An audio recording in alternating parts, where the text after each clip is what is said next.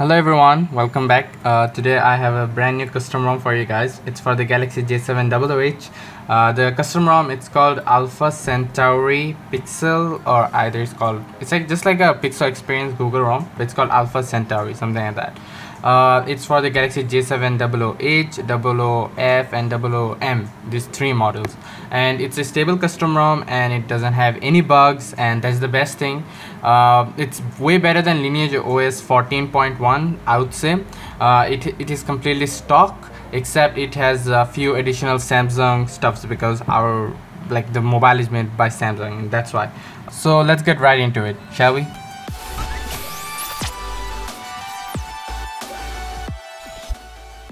So let's get right into the installation process. First thing first, you have to download the custom ROM. I have a link in the description. It's a link from the XDA because they have much more details over there. I will also give you a link that's a direct download link, and if you have any questions, please drop them down in the comments below and I'll reply them if possible. The first thing, you install the custom ROM, send it to your memory card, known as SD card, in your mobile, and then boot to your recovery. Alright, so guys, now if you want to boot to the recovery, I can just click restart and select recovery and just go back to the recovery because I'm using the custom ROM. I've been using it for 2 days, so yeah. Okay, the next thing you want to do is backup your backup the stock ROM or any of the custom ROM that you're using. Just select backup and then select your storage as memory card and just swipe it for backing it up. I've already backed up my files over here, so no worries about that. So the next thing is you select install and you select micro SD card and then select the folder that you downloaded your custom ROM in, and I downloaded it in here. Just select the custom ROM and swipe and just wait for a while.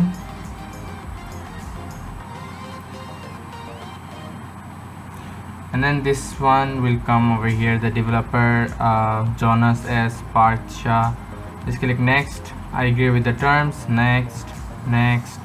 Do a save format, but I won't do that because I have already done it.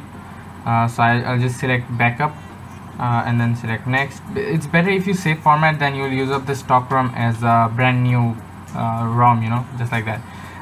Over here there is no other model, so just select this, and then I selected the Pixel 2 UI. I feel like it's much more smoother and it's much more modern, that's why. And then over here you can choose what kind of the coloring do you want for your notification header. Over here we have AMOLED system UI, white system UI, or AOSP system UI.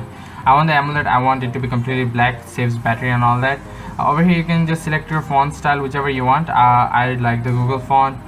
It's a bit of Rabio kind of font and it looks very good.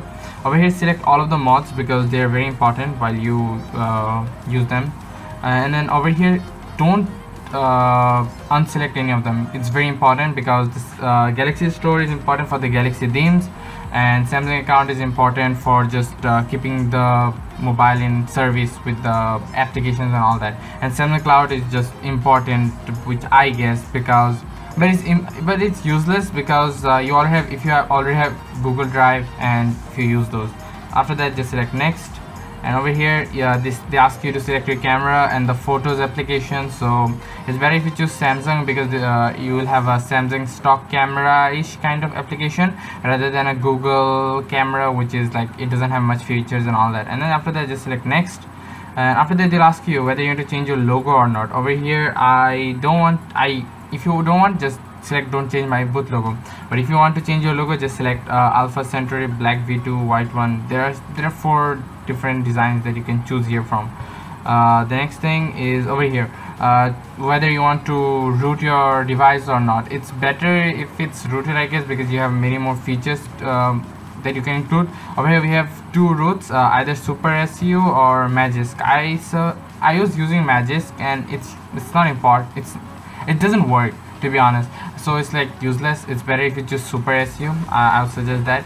And after that just select next, and then the custom ROM will be installed automatically, and after that you can just select reboot to your system, and that's it. I don't want to click next because I don't want all of my system files to be deleted and all of that. So yeah, I'll just go back and I will just get out of this option. But there are no errors, no bugs, no worries guys. I hope. After that they'll ask you to reboot the system after the installation is done, same like this, and then you can just wipe the cache and reboot your system. It's that simple. After rebooting, the first reboot will take around 5 to 10 minutes depending on what are the options that you have chosen. And so this is the booting, or like what you call the logos that are going on. After it have boot for the first time, you will have the quick setup and all of that. I don't have that because I have already done that setup. But if you don't format and if you select backup EFS, it will take you back to your settings of your previous ROM, whether it was stock ROM or whether it was any other custom ROM. So yeah, if you want, you can just do the backup EFS so that you don't have to go through the hassle of the quick setup and all that. Okay guys, so the mobile have rebooted right now. So like I have done some settings over here. This is the part where I'll show you the features of this custom ROM, and it has a lot of features, a ton of features. So first thing first, let's go to settings and let's see from there. First thing, we have the normal settings, but over here the main thing is the device management, which is an extra bonus for us because this custom ROM is based on Galaxy A5 or A7 2017. So like it has few of those applications or like few of those settings. So over here I have battery usage, and we have storage, we have the memory space, which is at around, I have at around 231 MB like of RAM free, and in the storage I have around 8.6 GB out of 60, means like around 7.4 GB free, which is going to be, after you download all of the applications, it's going to be around 8 GB maximum, how much I have seen. But if you download much more applications, depending on that, it will change. So advanced features we have here is the one-handed mode, which one is to decrease the home screen. Do not choose gesture because gesture doesn't work quite easily. If you just choose button, I can just press 3 times and it just becomes smaller. So this is way better. Yeah, and then just select 3 times and that's it. Okay, next thing is multi-window, just like the LineageOS. If you have seen my previous videos, I'll have it somewhere here in the iCard, somewhere here in the iCard. So like to go to multi-window, you can just, for example, I can choose application, let's choose Play Store, and then just hold it, and then it just goes into the multi-window system or whatever, and then you can select here and you can just switch it if you want to, the one that you want to keep it in up and down, whichever. By the way, this ROM is way smoother and way better overall because of such applications over here. We don't have the Samsung calculator, instead we have the Google calculator. Multi-window. Alright, and then instead of all of the Samsung applications, we have Google's alternatives. So for example, for messages we have Google Messages, and all of them are at around how much, the 100 kilobytes or something like that. It depends around that much size. For example, here this is the clock, and it's only 236 kilobyte, and that's quite low storage for a basic application. In that sense, it's way more smoother. But more about that smooth or the fasting and all of this in my, I'll upload it later on in my review video, so you guys can check it out later on. So subscribe and turn on notifications. Just subscribe and you'll get notified automatically. However, I haven't found any bugs yet. I have tried my best to just mess up all the system and all that. I haven't found any bugs. One thing I don't like is this My Files app. It's not My Files. It's instead a file manager by another. It's a Cyanogen mode file manager. So like, it's not that good. It's okay. It's acceptable. But another thing I have issues with the custom ROMs are the cameras. I hate the custom ROM cameras. I hate the custom ROM cameras just because they don't have much options, and we don't get like many of the options to play with. Over here I have the normal 30 megapixel and 5 megapixel back camera, grid line, location tags, and storage. By the way, this voice control doesn't work and the floating camera button works. Another thing is we have few options here, which is the Auto Pro. In Pro we don't get much options, we just get the white balance, the ISO, and the exposure, just like the normal thing, and the metering also.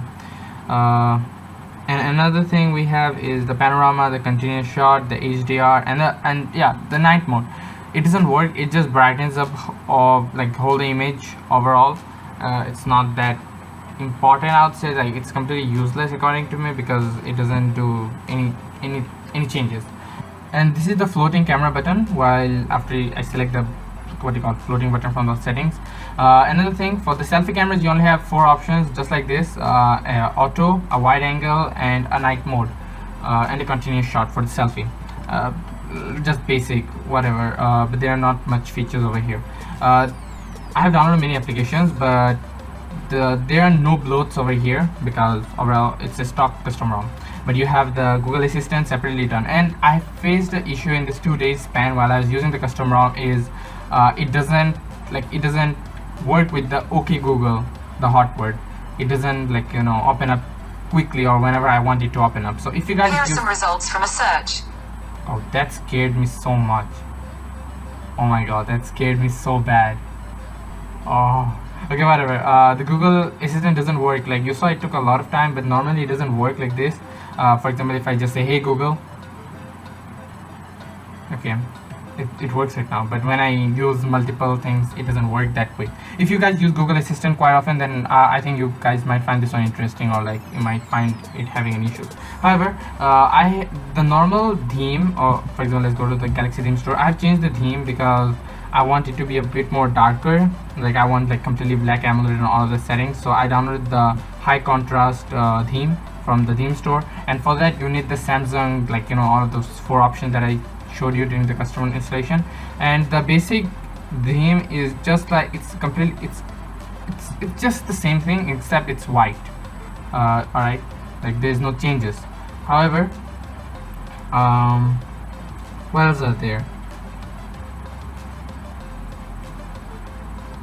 Oh yes, another thing, in the settings, by the way, this custom ROM is of Android 7.0, and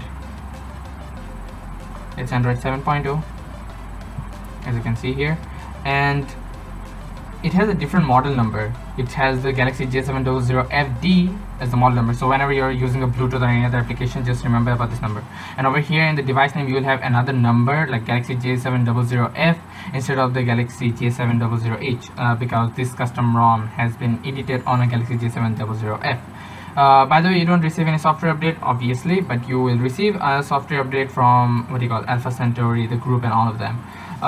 They haven't updated since 2018 February. That's another issue, but still it's under development. Well, there are no much extra features. For example, there's no edge panel and all that, because it's supposed to be a stock ROM in that sense. But you have these home settings over here. You have all of those to customize the Google Now launcher and all that. You can use the dark theme, you can use disable at a glance, or you can just have a colored Google logo instead of the white Google logo. If I find any issues with this custom ROM later on in my review video for this custom ROM, around at the end of this week, or maybe within 2 to 3 days, because I have already been using this for 2 days and I didn't find much issues, so I think it's quite fine. But it's quite better, I'd say, better than the LineageOS 15. But still, I would review this one and I will say each and every details that I didn't tell in this video, and if there is any issue I've been facing with it, or regarding anything over here. So I hope you guys got to learn something, or just see a brand new custom ROM over here. And if you guys did like this custom ROM, you can go and download it from the description below. And if you enjoyed my explanation and everything, please subscribe, and I'll see you guys in the next video. Till then, take care and bye bye.